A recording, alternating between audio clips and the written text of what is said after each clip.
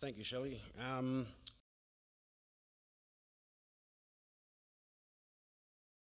Yeah, look, first of all, I'd just like to acknowledge the Gumatj people and other traditional elders in the room.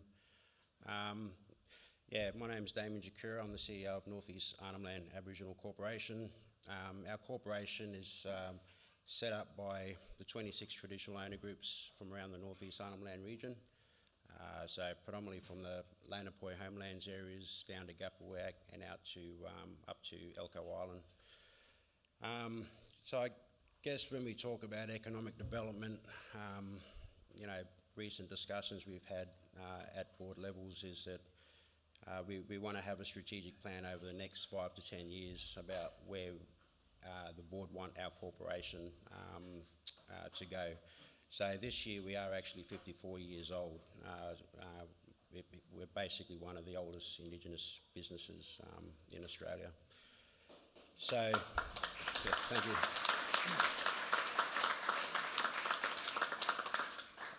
And over that time, I guess predominantly the work that we've done has been for the mining operations over the last 50 years. So with that coming to an end, it's kind of had to, you know, make us take a backward step and really work out the direction moving forward. And for us, I guess it's a bit twofold. You know, there's one, knowing that Rio are about to shut their doors over the next 10 years. We want to work closely with the mining organisation. Our core work is all the rehabilitation for the mine. So we want to work closely with the mining operation and see, you know, if we can continue that work over the next decade or so, but also to set up a foundation where we can continue works, you know, whether that's in monitoring or further rehabilitation after post-mining. The second part to that, you know, because our traditional ownership is from right around the North East Arnhem region, there is huge potential to develop our country, basically out in the homelands. And that's feedback that our board has raised with us. You know, we've done a lot here on the peninsula. Now it's time to look at what other opportunities there is off lease, basically, out in the rest of the region. So that's one of our major focuses, and we've started those discussions with our board members with basic information gathering, and then we'll go into formal consultancy and business planning, and then into land tenure with the Northern Land Council, start those discussions and things as well. So we really want to map it out so there's a clear direction there. It's well supported all the way through as well.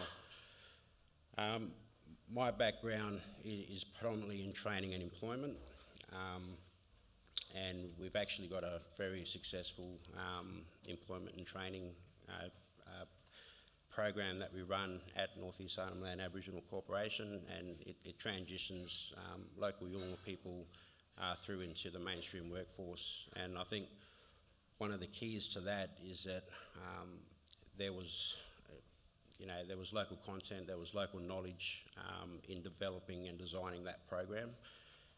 And I think when we're talking economic development, it's very important that, you know, the voices, the ideas, the designs of local Yolngu people has to be at the forefront of these decisions and of these programs, of these enterprises.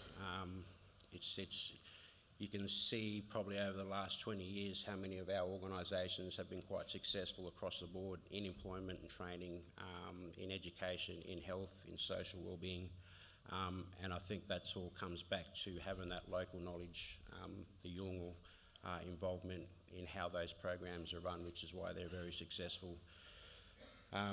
So for us at North East Arnhem Land, although we have, you know, our traditional ownership is from out right across this region, you know, I think we're just one piece of the puzzle. I'm a big believer in collaborating to be successful at the same time. There are quite a few, you know, predominant Indigenous organisations on this Gove Peninsula, and I think we all do something different. So when you bring all of those things together, you actually build capacity and you build capability to be able to take on the bigger projects. So I think that's one thing that we really need to focus on moving forward. Control and ownership.